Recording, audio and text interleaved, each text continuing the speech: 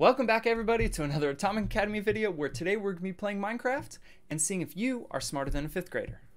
We're going to have 6 math questions, K through 5th grade, and we're going to see how far we can get. So let's get right into it. Alright, so we're in the map, we're on a school bus, and we're going to go to school. And we're going to see if we're smarter than a 5th grader. So we're going to get off, and we're going to go to the entrance. And nice, whoever the map creator was, built this amazing school, and I'll put the credits in the description down below. But this amazing school has so much stuff: football field, tennis courts, tons of classrooms, farm, I don't know, all kinds of crazy stuff. So thanks to them for making it, and we're just gonna go right in and follow this path of diamonds because this is where our quiz is. And today we're gonna go through and see if we're smarter than a 5th grader. We're gonna start with a kindergarten question. Look at this school, right? I mean, it's crazy.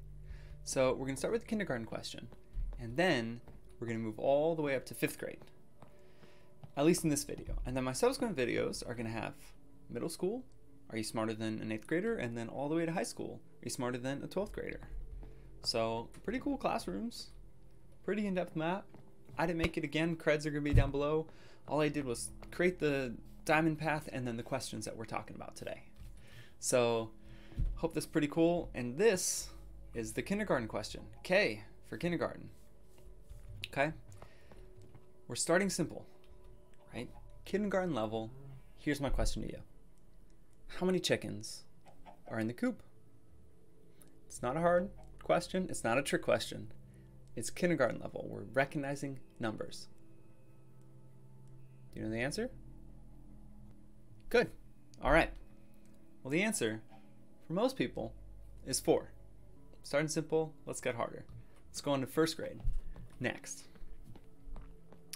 And let's talk about it. 1st grade question. Number 1, we have 3 pens, right? Now my 1st grade question to you is, how many animals total are there in all 3 pens? And bonus points if you can identify the animals, because you know, they're pretty beautiful Minecraft animals. All right, if you said 11, you are obviously correct. 1st grade, we're dealing basic addition, basic subtraction. That's kind of what you go over at that age level. And so there's 6 chickens, 2 cows, and 3 sheep. 3 plus 2 plus 6, that's 11. All right, pretty simple, right? Stick with me. And comment down below at what grade you got to. So if you answer all K through 5 correct, let me know. If you missed 3rd grade or 4th grade or 5th grade or even kindergarten, comment down below and we'll talk about it. 2nd grade, now we're getting a little harder. Still subtraction, but it's a word problem. So let's first look here. We're going to look at these 2 tables right here, okay? How many chairs are there? 8, right? That's not the question. There are 8 chairs, and in this little pen, there are 17 villagers. Again, 17.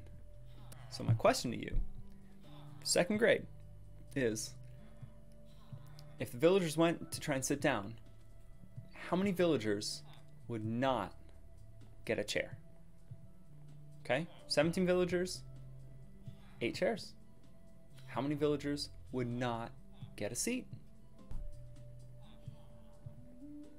All right. If you said 9, you're wrong. No, I'm just kidding. You're right. 9 is the answer because it's just simple. 17 minus 8. Right? There are 8 chairs, 17 villagers. 17 minus 8 are the number of villagers that won't get a seat, and that is 9. So good job. You passed 2nd grade now. See, school is easy. Why does everybody complain about school if you can pass it in 3 questions? You know? All right, moving on to part 3. 3rd grade. You know, moving down the line, moving to our next classroom, into our 3rd grade classroom. Okay, my next question to you, now that we're in 3rd grade, 3rd grade. So how many blocks make up the board? Essentially, what is the area of a rectangle? We know there are it's 3 tall and 7 wide. So what's the area? Did you get it? Now let me ask you this. Did you count, or did you actually calculate the area of a rectangle? Because that's a third grade level question. Counting, we're in first, second grade. But if you actually did the multiplication and said, okay, well, it's 3 tall and 7 wide, which means it's 21 blocks. So that's the area of this rectangle is 21 blocks. Then you pass third grade, my friend. Okay? Easy. Now that we're done third grade, let's move on to fourth grade. Okay. Moving on, we're running down the hallways. Don't run in school, kids. We'll walk. And we'll go, oh, I'm not gonna stay in the class, we're gonna go out. Now we ramped it up. This is fourth grade, and this, you see this online. But we're gonna be talking about order of operations here. I'm not gonna give you any hints. We'll talk about it afterwards. Again, credit to Panda for helping me make a black background on this. Way better. Okay, so I'm gonna narrate it. The question, fourth grade level question. So that reads as 2 plus 5 times, in parentheses, 8 minus 5. Now you see these on social media all the time. Do you know the right answer to this? All right, did you get it? I'll give you one more second, and we're gonna walk slowly. 2 plus 5 times 8 minus 5. Okay? We're gonna walk slowly and see what the answer is. It's hidden behind here. Well, that's our fifth grade question. We're gonna get there next. Stop. Answer. 17. Right? 2 plus 5 times 8 minus 5 is 17. Okay? We're gonna go back real quick. We're gonna run because we're outside. And you know that's allowed at school. But be safe. I mean, the simple answer is you always start with everything in the parentheses. So you start with 8 minus 5, which is 3. And then you do multiplication next, which would be 5 times 3, that's 15. And then you add 2, 17. No arguments there? If you got that right, you passed fourth grade. If you didn't, comment down below. Let me know. Don't be shy. And if you think I did that wrong, let me know too. But that's what they used to call PEMDAS. PEMDAS, P-E-M-D-A-S. Parentheses, exponents, multiplication, division, addition, subtraction. And now they're calling it like GEMA, G-E-M-A, which is grouping exponents, multiplication operations, and addition operations. It's the same thing, just worded a little differently. Okay, now we're in fifth grade. Last and final question of this video. Are you smarter than a fifth grader? Can you solve that fraction? And bonus points if you can give me the decimal version as well. And if you can do both, you pass fifth grade. While you're thinking about it, if you need a break, take a moment, like and subscribe, and follow me for more. Now that you've had plenty of time, do you know the answer to this?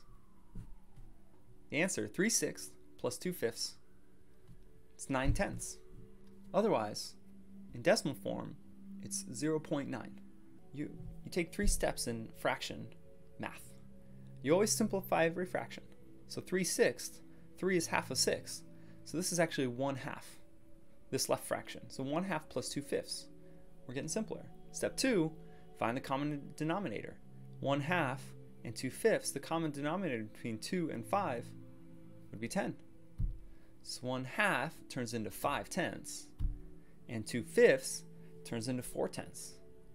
Add them together, that's 9/10. And there you have it. Are you smarter than a fifth grader? Leave a comment down below to tell me how far you got.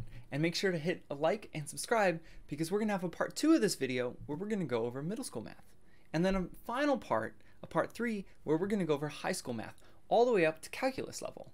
It's going to get a little complex, but we're going to do it all in Minecraft, and we're going to see how far we can get. So stay tuned for those next videos. Make sure to like, make sure to subscribe, and until next time, goodbye!